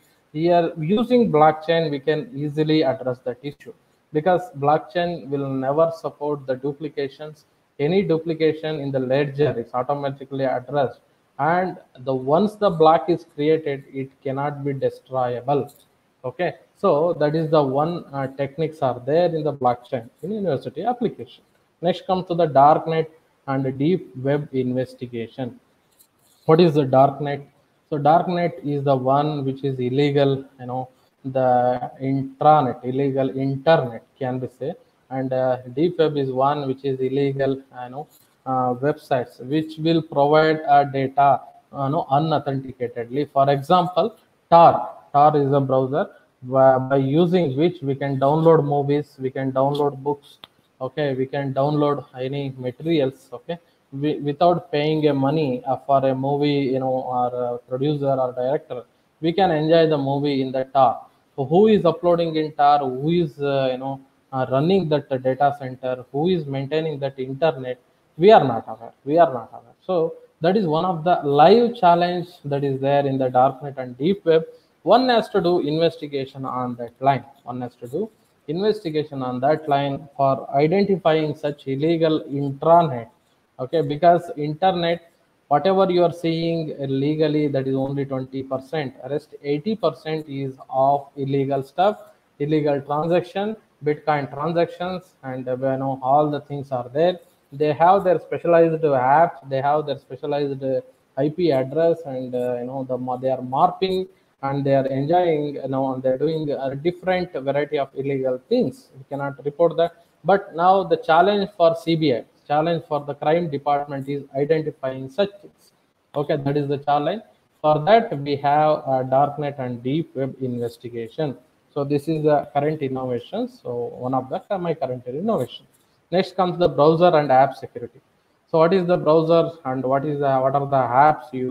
I already show you the passwords are visible in the browsers. Okay, so if any expert knows that it is automatically captured, okay, so that is one of the challenge. So how to protect that?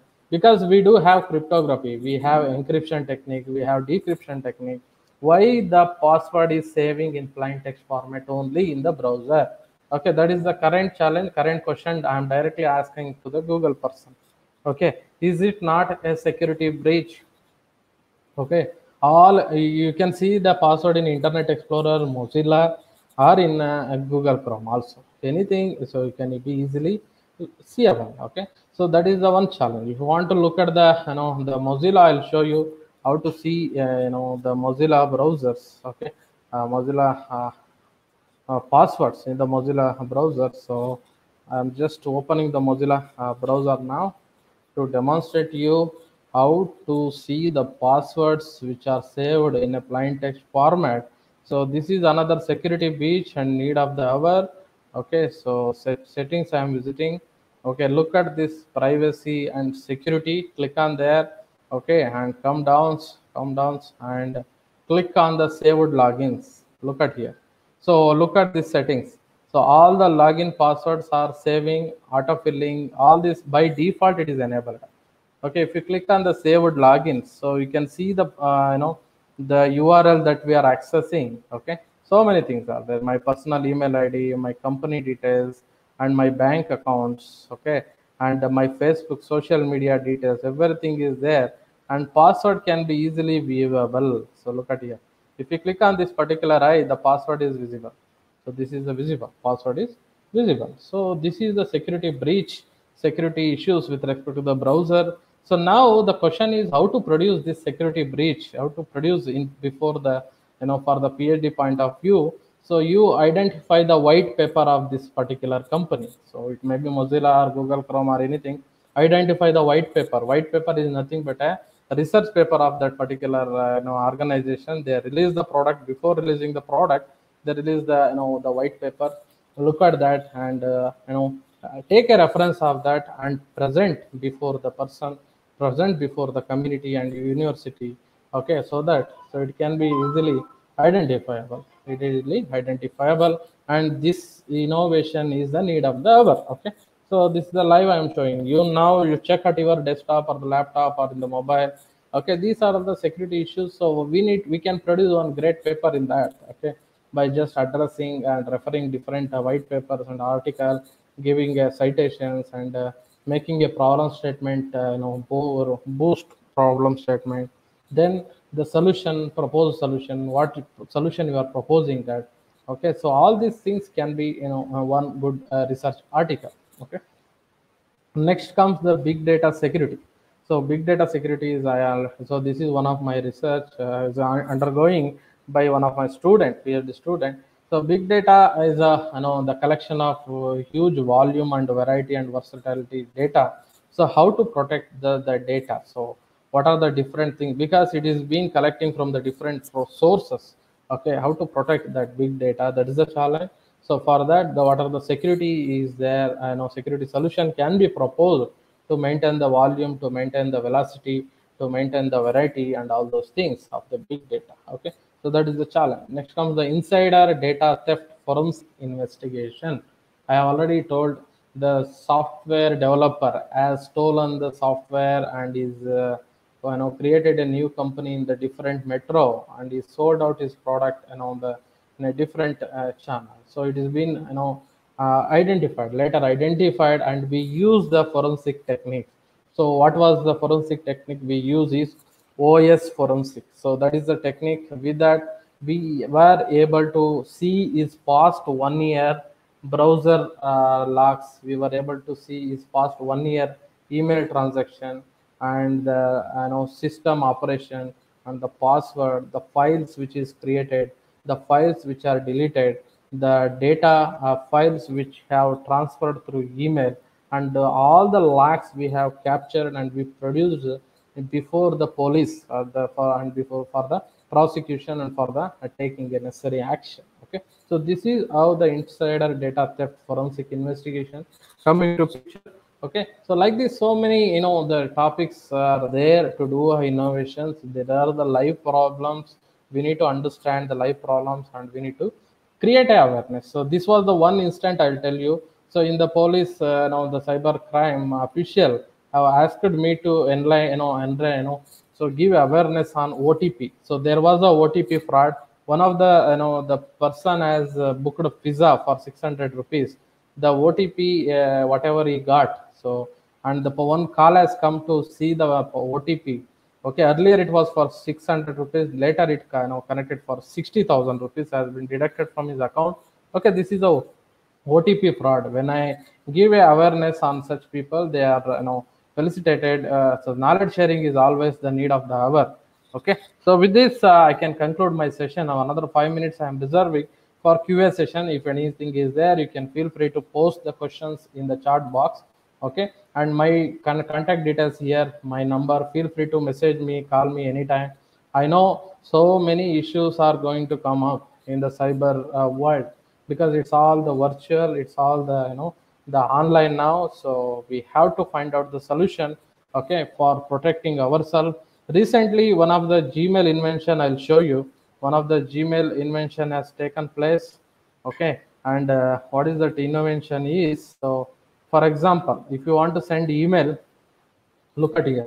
So if you want to send email, there is an option called timer. So if you turn on this timer, your email will be sustained for only 1 day. After that, automatically email will expire. So these things can be used whenever you are sending a confidential data for 1 day, for 1 week, or something like that. Because whenever, so such things are pretty much important in the cyber world, and we need to protect our documents, hard earned documents. For example, if we are sending our thesis or the paper for reviewing from, so we can set the timer only 2 days. It should be there with the other person.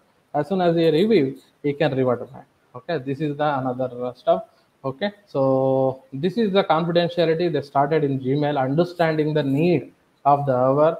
Okay, like this, so many innovations are coming up. So with this, I can tell you, and I can conclude. Any doubts, you feel free to ask any doubts with respect to the things. Another 5 minutes are there to clarify your doubts. Okay, so and yeah, so this one last image.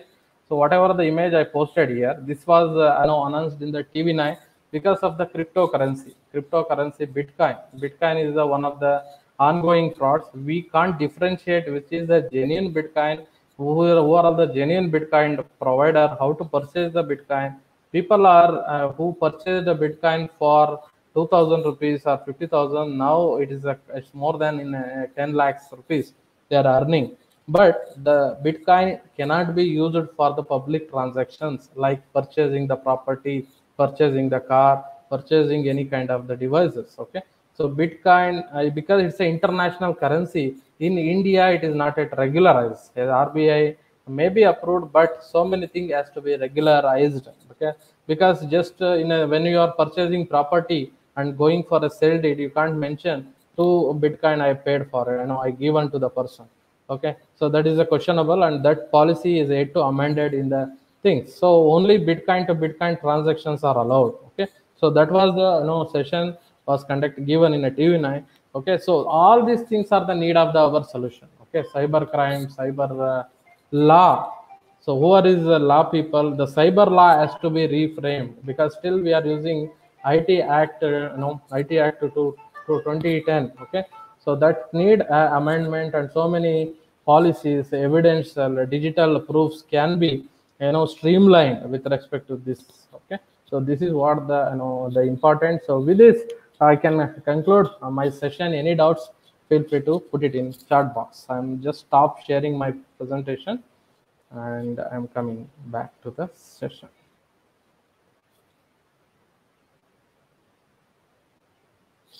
Sir, there is a question, sir. Yeah, madam. It's popped on your screen, sir. Can you see that? Yeah, madam. Yeah. Yes. what are the some of the critical parameter for detecting DDoS attack? Okay, distributed denial of services attacks. It's a good question. So critical parameters. Okay, so you need to, for example, traffic. First part is the first parameter is the traffic analysis. Okay, so for a traffic analysis for particular server, so when the virus or when the hacker is created thousands or millions of requests to one particular server, okay, the traffic will increase and the server will not answer to the genuine question, genuine request. So the service is hampered. Okay, that is called a denial of service. So then the denial of service message is coming to picture, pop up in the browser. So to avoid that, to detect that, we need to first identify the server connection. Okay, so any point of time, if any server is getting more than thousands or requests, it has to automatically abort. Okay, so one client max 3 requests, not more than that. So traffic packets which are coming up, so maybe through firewall or maybe through its own security technique, it has to control the incoming packets. So that is one the solution we can propose. And the critical parameter to be identified is the client IP, one thing. Second, number of requests from the client IP. Third, the traffic that is creating. Third point.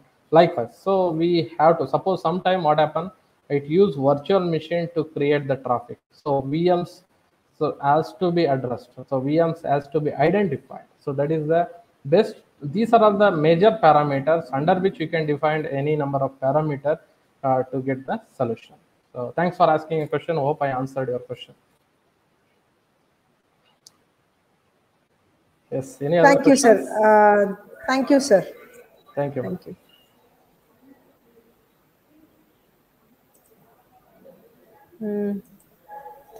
So over to Manjula, madam.